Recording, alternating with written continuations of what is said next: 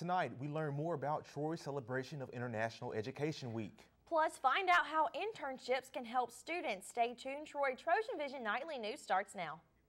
The high-definition digital production center on the Troy campus with news from Troy University locations around the world. This is Troy TrojanVision Nightly News. Hello, welcome to Troy TrojanVision Nightly News for November 18, 2013. I'm Jamarlo Phillips. And I'm Courtney Addison. Thank you for joining us this evening. This is the International Education Week for Troy University, a time for the school to focus on internationalization. There are a number of events and activities planned throughout the week to showcase Troy's international student body. Today started the International Week Photo Contest. The photos in the contest are displayed in the Trojan Center lobby. The photos will be judged and the winning pictures will be displayed during the International Week Taste of the World event on Wednesday. Troy's Dean of International Student Services says this week gives students a chance to learn more about other cultures as well as gain more experience to further their education outside the U.S. For students and other staff and faculty to learn more about what the international initiatives are at the university. We bring people together. Study abroad is focused on Wednesday also, so some of the domestic students can learn more about opportunities to go abroad. The next International Week event will be a lecture on the elections in the country of Georgia tomorrow at 2:30 in the Math and Science Complex, room 337. And Troy's international students have a big party planned to cap off the week of international themed events. Troy's International Student Cultural Organization, or ISCO, will hold their annual ISCO Festival Thursday night in the Trojan Center ballrooms. The event features food and entertainment from the nations represented by Troy's international student population. Tickets for the festival are available now for $15 and can be purchased in the International Office in Pace Hall. The ISCO Festival will be this Thursday starting at 6 p.m. in the Trojan Center ballrooms. Well, Courtney, internships provide college students with opportunity to get experience with the real world, and for employers and teachers getting class credit. You know, and that's exactly right, Jamarlo. And internships are also a good way to get a taste of the professional world while you're still in school. However, as Megan Green shows us, there is one Troy student who is taking plenty advantage of her internship opportunities. Jessica Jackson, a senior marketing major at Troy University, is in the middle of her 6th internship while at Troy. Jackson feels the internships can give her as much experience as possible in her chosen field. I've interned at a company formerly known as College Prowler, Walt Disney World Resort in Orlando, Florida, Access Magazine. Currently, I'm an intern for a sports marketing company geared towards women, and it's called Jersey Girl Sports. Jackson has already completed 5 internships. She says not only is it important to earning your degree, but also having more than enough experience. Pursue more than one internship. There's nothing, you should always be a student and always be seeking knowledge. And having an internship, that's a way to seek knowledge. With the marketing and public relations skills that Jackson has gained from each internship, she says it encouraged her to develop her own personal blog. Currently, I have a blog, and it's called Money Can Buy Style or Sense. What I cover is being styled on a budget, different healthy recipes that I try to incorporate every day. I also may share different exercises that I've tried that have worked for me. Jackson's friend Monica Wright says the amount of internships Jackson has completed has too inspired her. Inspired me a great deal.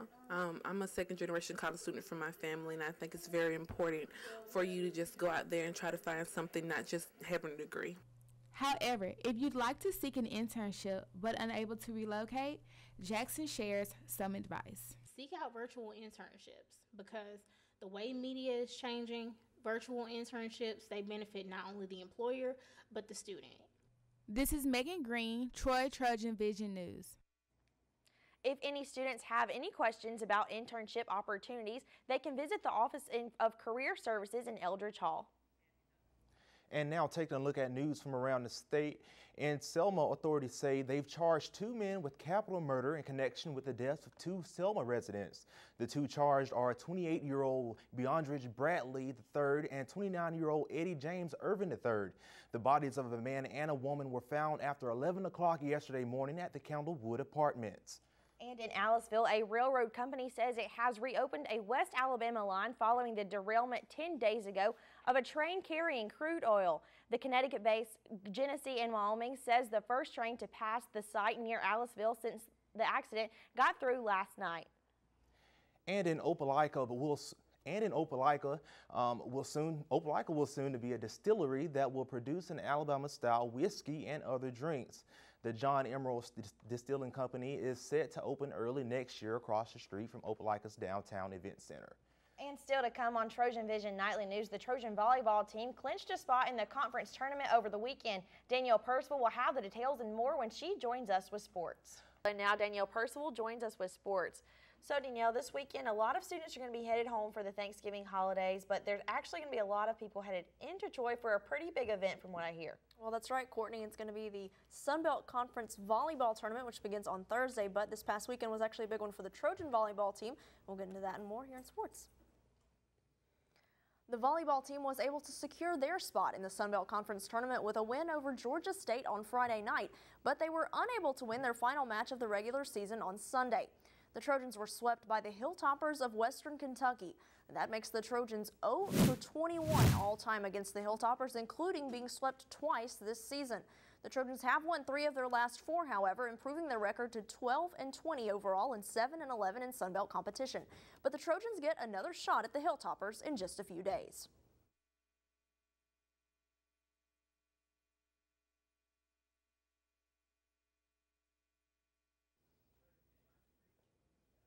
Western Kentucky finished as the regular season champions and will be the 1 seed in the tournament. The Trojans will have a rematch with WKU in the semifinals of the conference tournament Thursday night. Troy University is the site of the Sun Belt Conference Volleyball Championships, and ticket information is available online at TroyTrojans.com. The tournament will run Thursday through Saturday. The Trojans and the Hilltoppers will face off at 7:30 Thursday night. The Trojan football team was looking to make bowl eligibility on Saturday, but the Ole Miss Rebels proved to be too hotty-totty. The Trojan football team gave up record-setting numbers on Saturday in a 51-21 loss at Ole Miss. The Rebels racked up 751 yards of total offense, setting a school record, and that is the most yards the Trojans have allowed since joining Division I. They can really run on offense. I'm sure that was noticeable to any fan that they can really run. We got a few guys that can run like that, but they got a lot of them. The Rebels established a balanced attack on offense, but the main threat was quarterback Bo Wallace.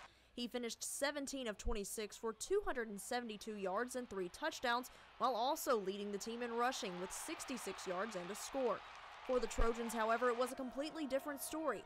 The Ole Miss defense held Troy to only 313 total yards and minus 13 on the ground. Yeah, I knew they were going to be good on defense. They played very aggressively, got terrific quickness and can cover, and they gave us some problems. The leading receiver on the team was Chandler Worthy with 7 receptions for 133 yards, including a 64-yard reception to set up the first touchdown of the game for Troy.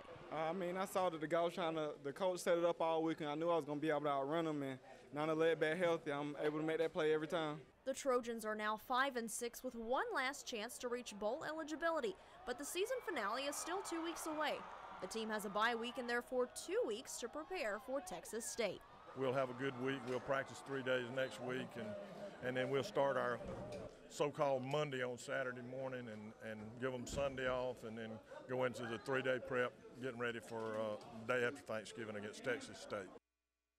The Trojans have a bye week this weekend, but have one final chance to reach the 6-win mark. The Trojans will play host to Texas State on the Friday after Thanksgiving on what will be Senior Day. Kickoff on November 29th will be at 1 o'clock. 2 Trojan women's cross-country members represented the Trojans at the NCAA Division I South Regional on Friday and ended the year on a strong note.